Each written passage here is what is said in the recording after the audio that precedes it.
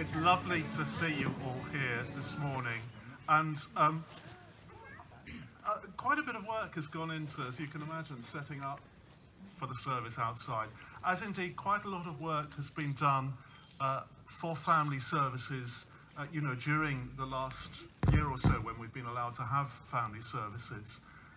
Really am grateful to the team who've been arranging the activities, all the things that have gone into to make those family services special. And I think particularly thinking when we came back again after the first lockdown, you know, there was a real sense that particularly children, I think you probably agree that it was nice to be able to do something together again. So shall we say thank you? Let's do a hip hip hooray for the family service team. That's Tony and Margaret and Helen and others too, and all those who've contributed, and Cherith and Mark. Yeah, and you know who you are. So let's and for you children for coming along and supporting. So 1, 2, 3, hip hip. Hooray! Hip hip. Hooray! Hip hip. Hooray! Well done. I'm going to hand over to John, but can I welcome Anthony, who's going to be contributing later in the service. I'll hand over to John now. Good morning, everybody. Good morning. Nice to see you. The great thing about today is we're actually allowed to sing instead of just watch other people sing. So that's going to be very exciting. So I hope you've all been warming up and practicing and everything else. So we're going to start with our opening prayer, and we'll then have a song. So if you'd like to stand with your yellow service cards for the opening prayer.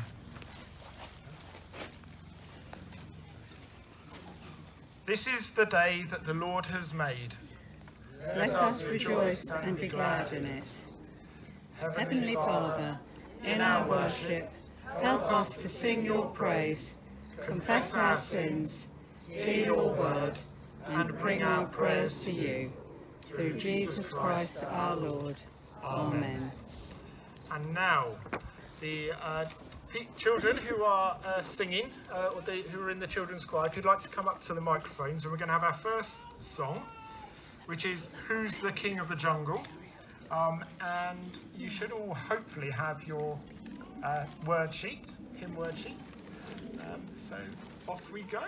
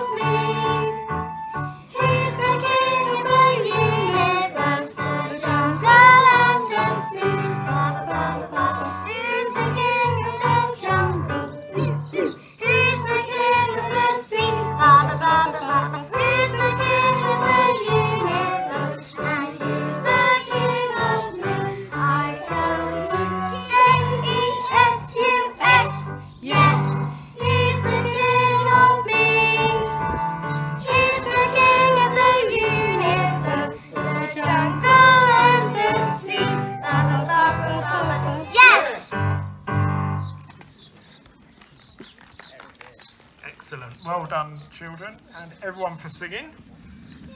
So today our service is, you can have a seat by the way, don't feel Mrs. Carol standing. Today the theme of our service is caring for God's creation. And as Robert mentioned, we're delighted to welcome Anthony, who is a parish ranger. Thank you, Anthony, for coming along. Great. So now I'm going to ask Helen and Anthony to come up, and Anthony's going to tell us a bit about what he does and what the ranger team does in Croxley. So, Anthony, if you use this microphone, as it's the right height. Thanks, I do have to raise it a little bit. Brilliant. So what I'm going to do is I'm going to start by asking Anthony a few questions, but then if anyone else has got a question they would like to ask, then I'll open it to the floor. Anthony is a parish ranger. Has anyone heard of the parish rangers before? Quite a few people. So I'm going to just start off by asking Anthony to tell us what the parish rangers in Croxley do. Okay. So first of all, good morning everyone. As mentioned, my name's Anthony. Thank you very much for having me here today. So what do we do as rangers around the village? So, as some of you may have noticed during lockdown, the village green on the Green Road is lovely and kept and neat because of me and my colleague James. We cut it in the summer maybe every other week because the sun and the rain let it grow very, very quickly. It takes maybe 2 days to cut it fully. We also look after all the footpaths around you, including the alleyway behind your church. And we look after the orchard. We do all sorts around the village, really. We look after the countryside footpaths that lead down to the River Chess.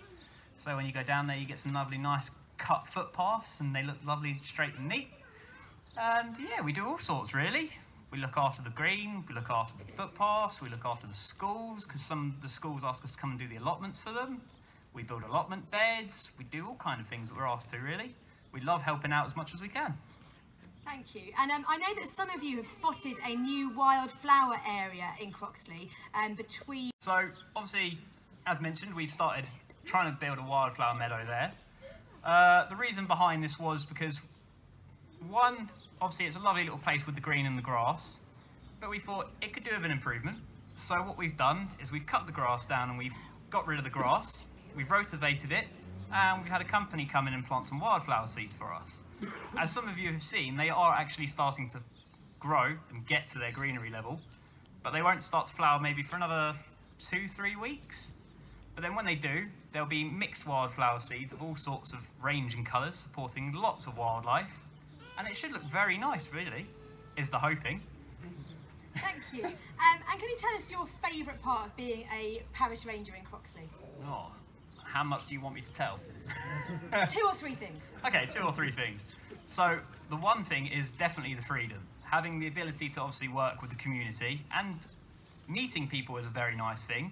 So in my last previous jobs, I didn't really know anyone else in the area or the community. Around here, I know a lot of people, which is very, very nice. It's a very big sense of community in Croxley, and I love it.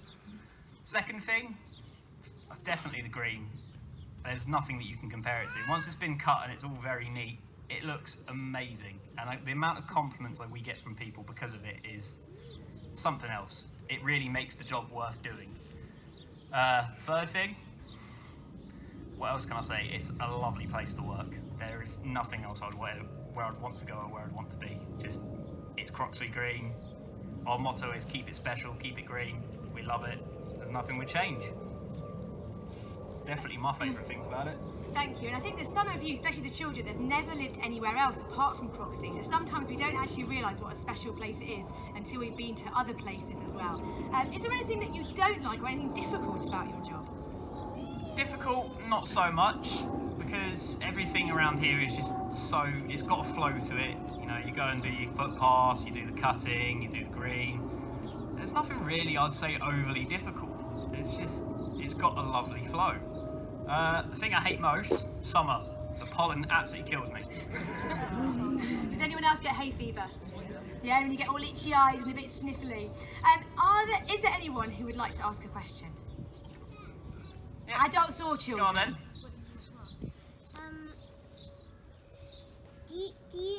Is there a place that you would want to be more than the green? Is there a place you'd like to be more than Croxley Green? More than Croxley Yeah, is there Green? somewhere else you'd like to work? You could work anywhere. Wow, that is a good question, because now I really have to think. I think the only other place I would choose would be really far out in the countryside. Possibly out towards like the Lake District, Sheffield, somewhere like that. But otherwise, not really. I've found nowhere else that I would rather like to work. Thank you. Imogen. How did you think of being a parish ranger? How did I think of being a parish ranger? Oh. So, before this, I used to work as a tree surgeon. And I thought I'd fancy something different. And I used to come up here a lot with my dad, because he works around here.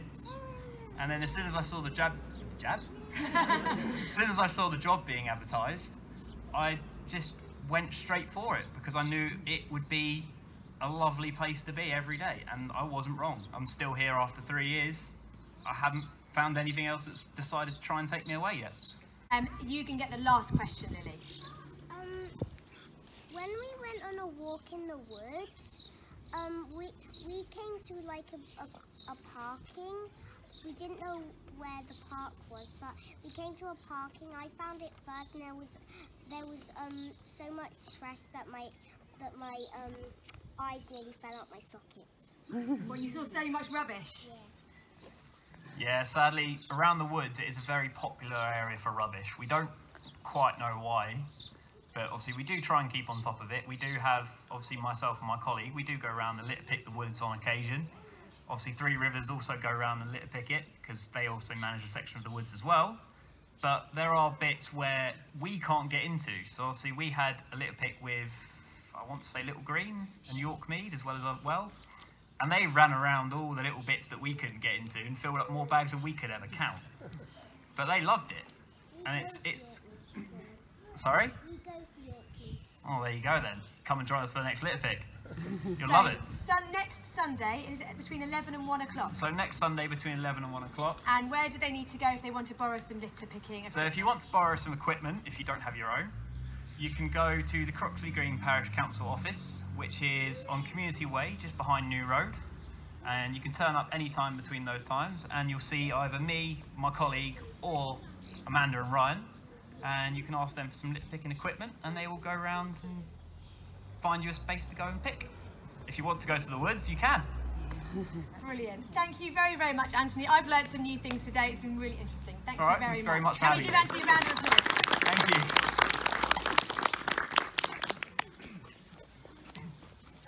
Absolutely, thank you very much. Okay, we are now going to say sorry to God, and on your yellow service cards you will have the words. I'll read the leader bits, and then you can respond with the bits that are in bold. And for those who aren't so good at reading, the response is, Father, forgive us. Father, forgive us.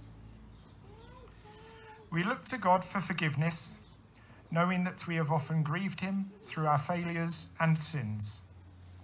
For turning away from you and ignoring your will for our lives, Father, forgive us. For behaving just as we wish, without thinking of you or other people, Father, forgive us.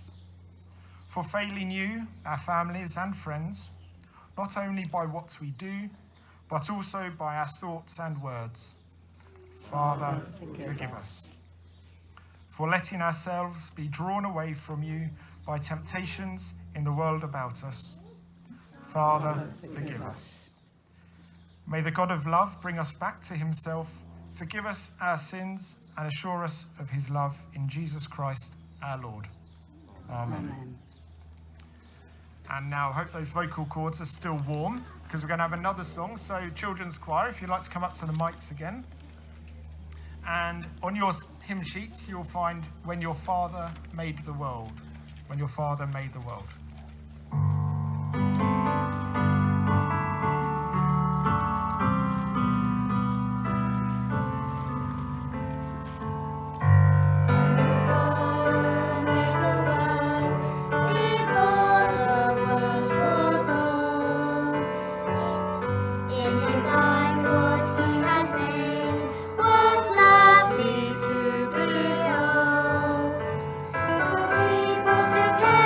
Your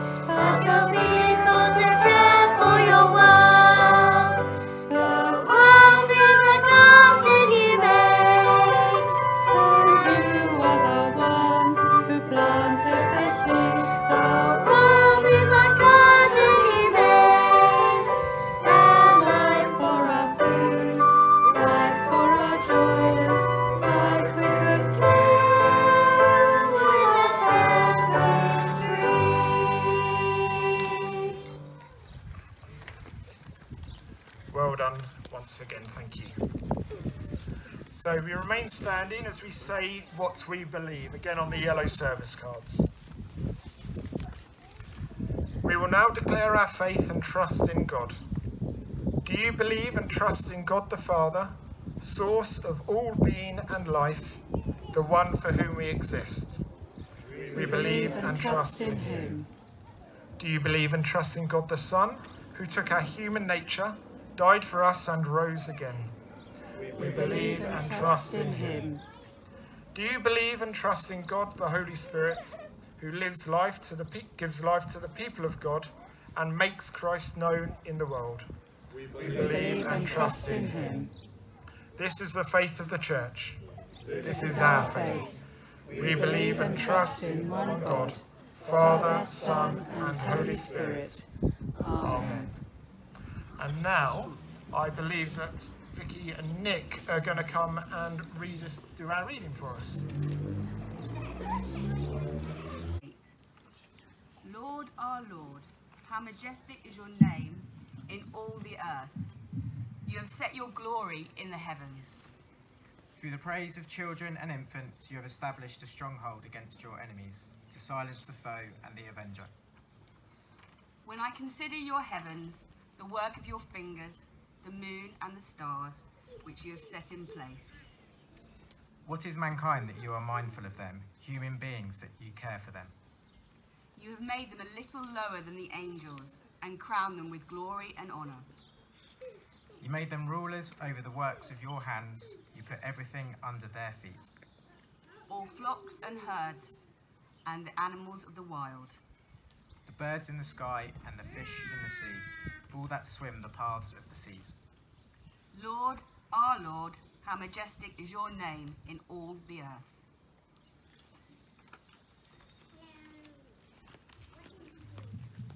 Thank you. Okay, now on a slight deviation from the order of service in front of you, we thought 5 songs in one service for the first time, that might be too many. So we're going to jump to a talk, and Richard is bringing his holiday bag. You can't go on a holiday, Richard. I've had enough right there. Okay, he's off, he's off. Over to Richard.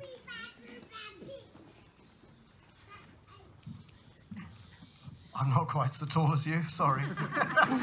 Now, everybody, I wonder if you can think of something that you really love, okay? So use your imaginations and think of something or somebody or maybe a pet that you really love, okay?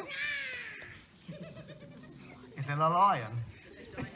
A dinosaur. Okay, put your hand up if you thought of that special thing that you really love. Yes, what have you thought of? Teddy bear. A teddy bear. Lovely. Lots of people love their teddy bear. What do you love? Yep. My family. Your family. Lovely. Families are really important to love, yes? I love singing and dancing. Oh, that's great. Lovely. That's beautiful. Can we see some dancing a bit later as well as singing? Yeah, that'd be good. Okay. What do you love? Yeah? Animals, yes? Family, yeah? Your fat cat. What's your fat cat called? Bagheera. What a wonderful name. Lovely. Yeah, what's yours? Oh. Butterfly. Butterflies. You love butterflies. Great. One over here. Birds. Birds. You love birds. Oh, what lovely things we're loving, yes? Teddy bear. Teddy bear. Another teddy bear. Lovely. That's one more here, yeah? My tortoises. Your tortoises. What are your tortoises' names? Harley and Violet. Harley and Violet. Lovely. That's really good. So we've got lots of things that we love. Now then, think of that thing or that person or that pet. Now, if you had to leave them with somebody to look after, what would you want them to do? What would you want the person that's going to be looking after your teddy or your pet or your family or all the things that we've named, what would you want them to do? Yes, what would you want them to do? Look after them. You'd want them to look after them, wouldn't you? Absolutely, you want them to care for them, yes? What else would you like? You're saying that you want them, yeah? What would you like for your fat cat, Bagheera?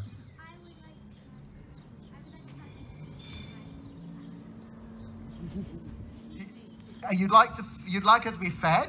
Yeah, that's good, yes. Pardon? You want them to save them? Yeah, lovely, that's good. We got some good ideas. One more good idea, yes? Lock my teddy bear in a cupboard. To lock it in the cupboard, yeah, so it'd be safe. Yeah, that's good. So we've thought about things that we love and how we'd like them to be looked after. And actually, different things need to be looked after differently, because you probably wouldn't want Bagheera, the fat cat, to be locked in the cupboard, would you? No, but that's just right for the teddy bear. Now then, so we're thinking about things we love. Now, I want you to think now of something that God loves, okay? So you've thought about something that you love. Let's think about something that God loves. I've got a bit of a clue in my bag. I'm not really on my way on holiday. It's the end of half term, sadly. Here's something that God loves. Tell me what it is.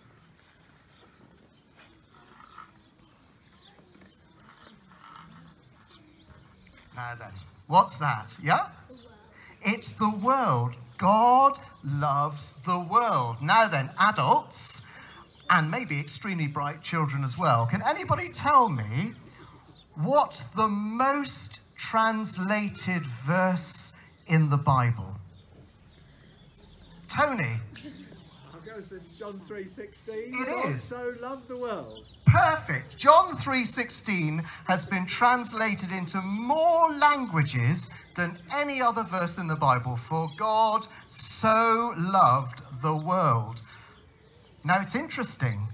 It's not God so loved human beings, or God so loved Christian people, or even God so loved the people he likes and who like God. It's God so loved the world. Everything, the whole world, and everything that's in it. Now, the Bible verse that we heard today comes from a long time before that, hundreds of years before that, from Psalm 8. And it reminds us that God made everything, the world, and bigger than the world, the whole universe. We heard words, when I look at the sky which you have made, and the moon and the stars which you've set in their places. God made everything. And we read right at the beginning of the Bible, in the book of Genesis, right, the first chapter, we hear of how God made all those things in 6 stages. And at the end of each stage, God said, it was what? Good. It was good. And at the end of the 6th stage, when God made human beings, God said it was very good. It's really interesting. If you read through Genesis chapter 1, God says everything was good except human beings. And God said it was very good. And God has given us a place, a responsibility to look after the world which is good. We heard about that in the reading this morning, where we heard you appointed them, that's human beings, as rulers over everything. So God has called us to look after the thing which God loves.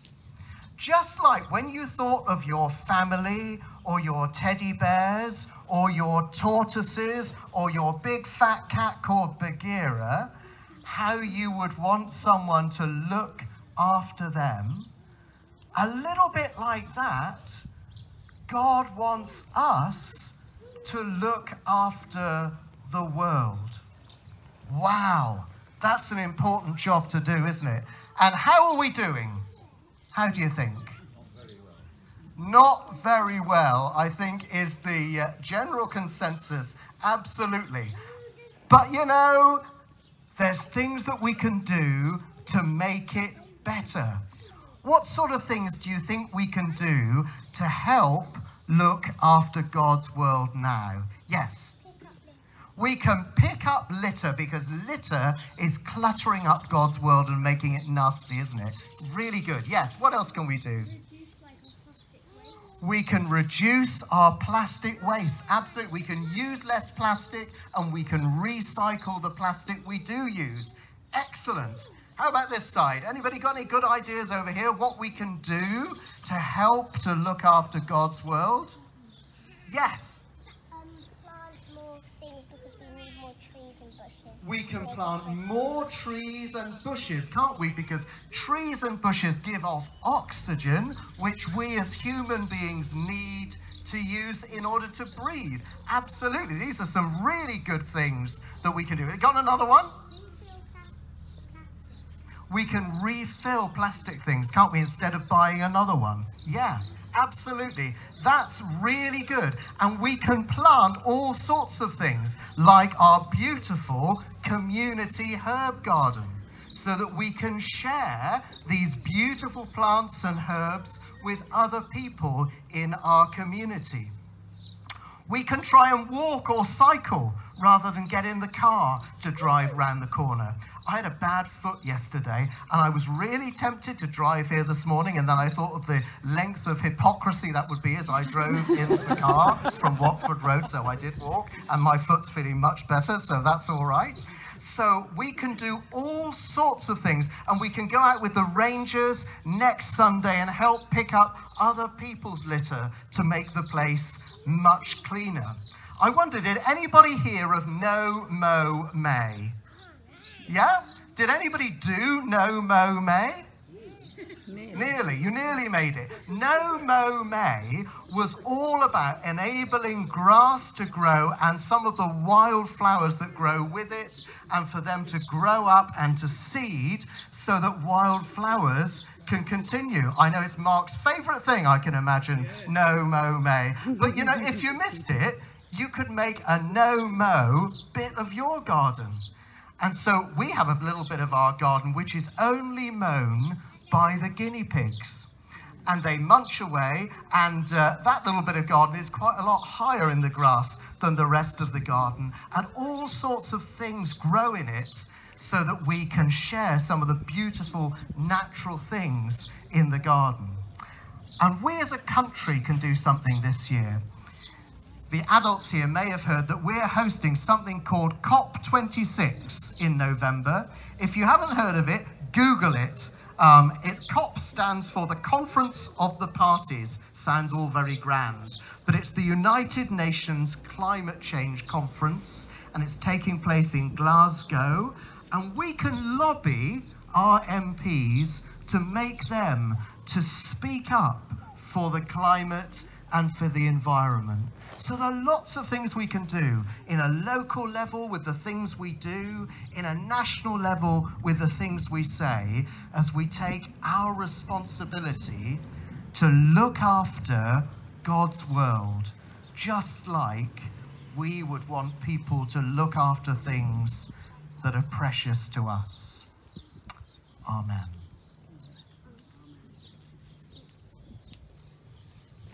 Thank you, Richard. Some excellent ideas there. I must confess I did No Mow May, but that's mainly because I forgot to mow rather than anything intentional. But it's a great idea, so I might follow up on that one. Thank you. We're now going to have our next song, which is Milk Bottle Top. So if the children's choir would like to come up again, I'll move the microphone for you. And again, on your service sheets, on your hymn sheets, you should have Milk Bottle Tops listed.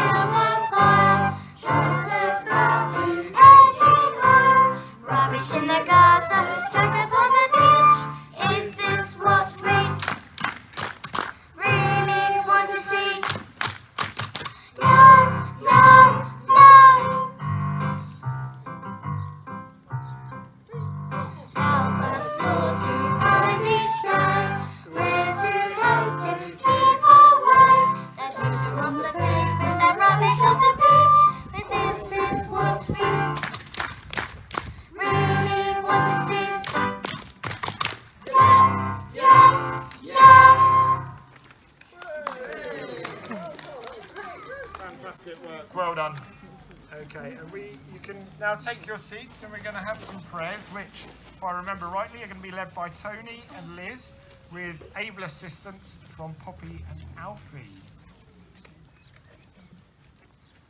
Right, well, in our prayers, of course, we usually have a sort of a phrase and your response on PowerPoint, but today we have human PowerPoint. So, there you go. In our prayers today, the response to the words, Creator God, is help your people to care for your world.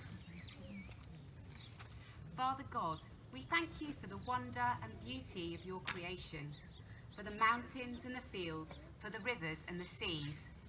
Help us to take care not to pollute the rivers and the seas around us. Creator God, help your people to care for your world. Father God, we thank you for the countryside and the opportunities we have to enjoy it. Help us to remember to take nothing but photographs and leave nothing but footprints. Creator God, help your people to care for your world. Father God, we pray for the world leaders meeting in Cornwall this week. Guide them as they consider what needs to be done to tackle the climate change crisis. Creator God, help your people to care for your world. We pray too for our leaders as they seek to find a way forward out of the coronavirus pandemic. We pray that resources may be made available so that all countries may be able to vaccinate their people against the virus.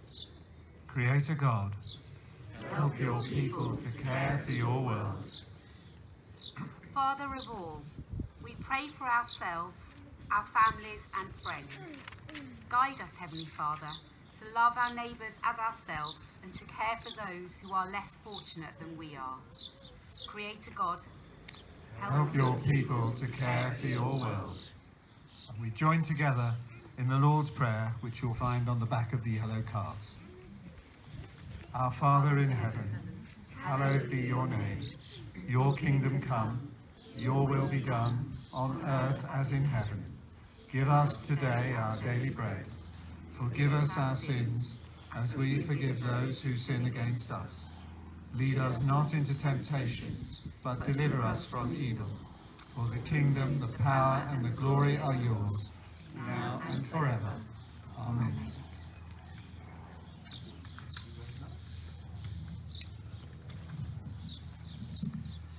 Thank you very much. And before the closing and the blessing, we'll just say the final prayer, which again is on the back of your service cards, on the yellow service cards. Almighty God, we thank you for helping us to worship you. Be with us, Lord, as we go out into the world. May our lives, as well as our worship, be always pleasing in your sight. For the glory of Jesus Christ, our Lord. Amen.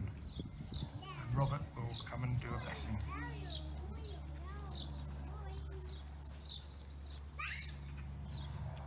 The next family service is due for the 4th of July. I was thinking, well, hopefully we can meet in church, but on the other hand, it's been lovely being outside, so perhaps we should be outside again next month. We'll see. But we'll let you know what the plans are. So, we bow our heads for the blessing. The love of the Lord Jesus draw you to himself. The power of the Lord Jesus strengthen you in his service. The joy of the Lord Jesus fill your hearts, and the blessing of God Almighty, the Father, the Son, and the Holy Spirit be among you and remain with you always. 1, 2, 3. Amen. See you next time.